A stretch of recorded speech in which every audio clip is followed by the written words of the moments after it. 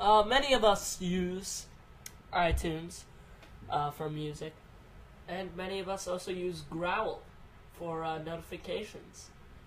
If you don't know what Growl is, it's basically a program which notifies you for various things. For instance, when I complete a download on Firefox, a little Growl notification appears right about over there, and it tells me that my downloads have completed.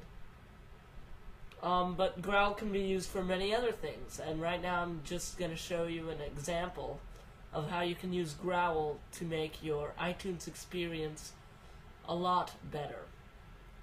So first of all, download Growl from growl.info, not .com, but .info.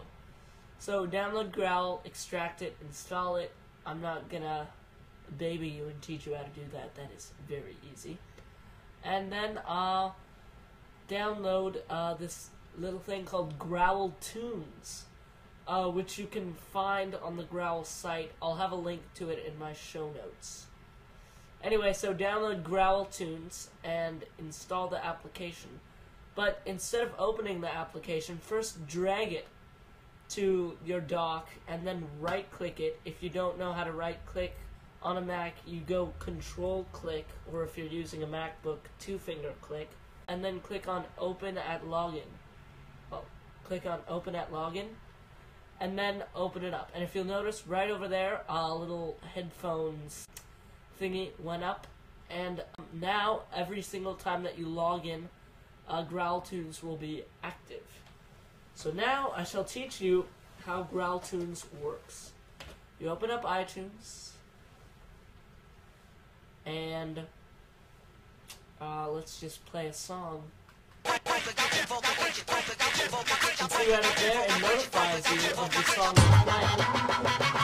It's very useful for when you have iTunes somewhere else. And say you wanted, it just makes your whole iTunes experience better. Don't be shy. It looks nice.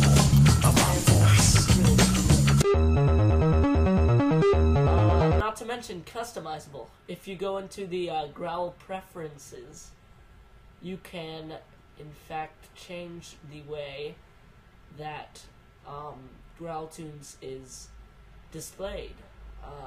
Like, you can change it so it looks like this. So,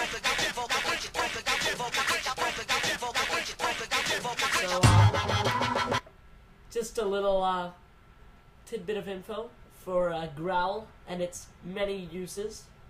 If you found this tutorial helpful, or want me to make one on an idea suggested by you, you can email me at tutorialponage@gmail.com. Thanks for watching, and have a good day.